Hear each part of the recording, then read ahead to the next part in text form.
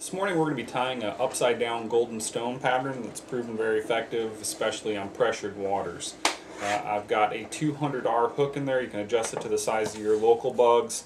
I've got some 140 denier ultra thread in hopper yellow.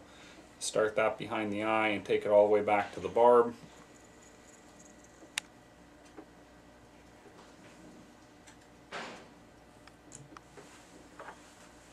Got a new color of rubber legs here, the dark golden stone round rubber from Hairline. Really, I think, pretty accurate as far as the coloration of a golden stone goes. So I've got two pieces here. I leave them tied, kind of joined together. They come all in a kind of a bundle. This will be the tail. These are going to be about an inch long. The next thing I'm going to do is I'm going to take a strip of 2mm fly foam in the gold coloration. And I'm going to lay that down about halfway down the shank.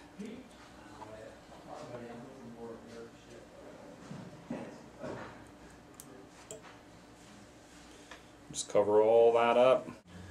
Now we're going to take that foam and we're going to wrap it forward.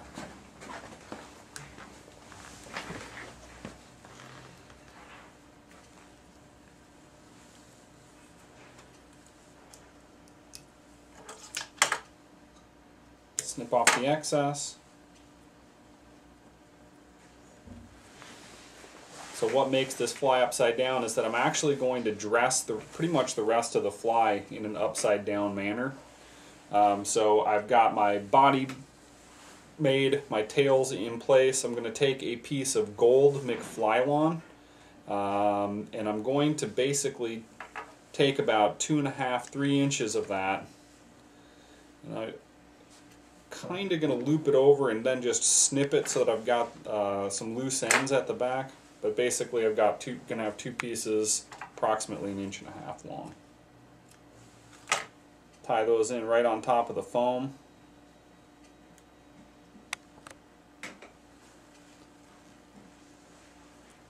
I like this fly mainly because there's no hook point riding down. And after you've had fish that have been fished to for a while, you'll see them actually kind of studying the bugs as they travel down. And my philosophy is the less they see, the better off it is for us.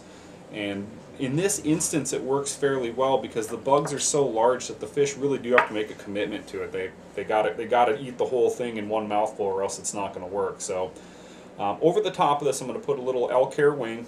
And you mean that because this fly is riding hook up, straight up in the air. I mean, yes. That's how it's meant to be riding. Correct. Yeah. And that way, every hook set is basically right in the roof of the mouth or in the tip of the nose, which is a good place to hook them. If you get them there, they're usually going to come to the bank.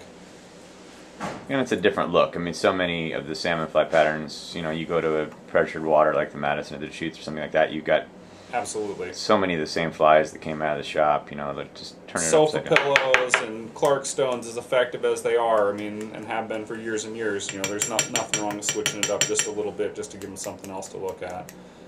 Stack the elk hair wing.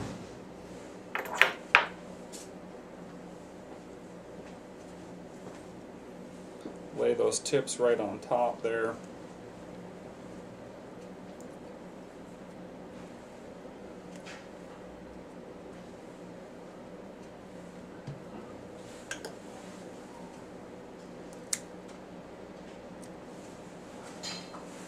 Trim off the excess.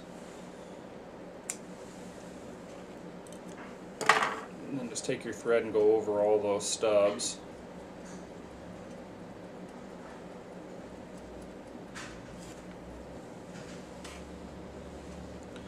Now I have the little piece of excess in there, and I'm actually normally would leave that on, just got kind of ahead of myself there, but this is going to get tied in basically right on top of that wing.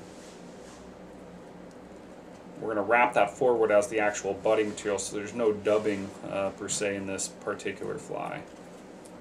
At this point we're also going to take a grizzly hackle, tie that in.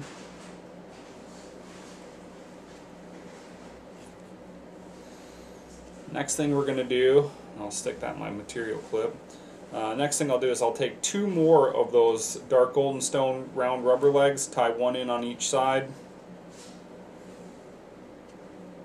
Again, I mean, if you guys have ever seen golden stone or salmon fly hatch, one of the things that you'll notice about those bugs is that as soon as they hit the water, they're kicking and scrapping, trying to get over to the bank or get airborne, because they know that being in the water is a bad thing.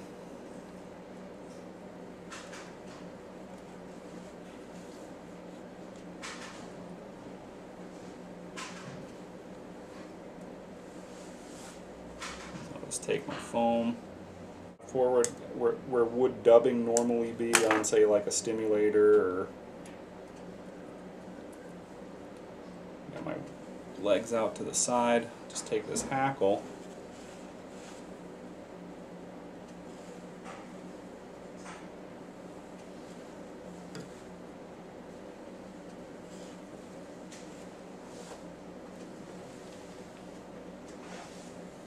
tie that off at the front.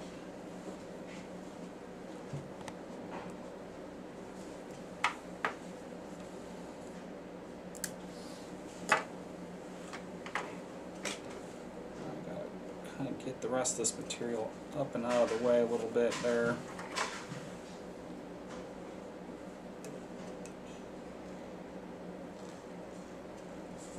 I'm going to whip finish now.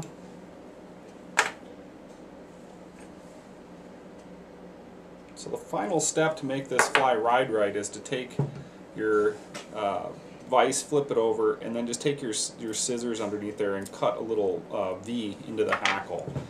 That way when it lands on the water, the hackles right it. Separate those tails.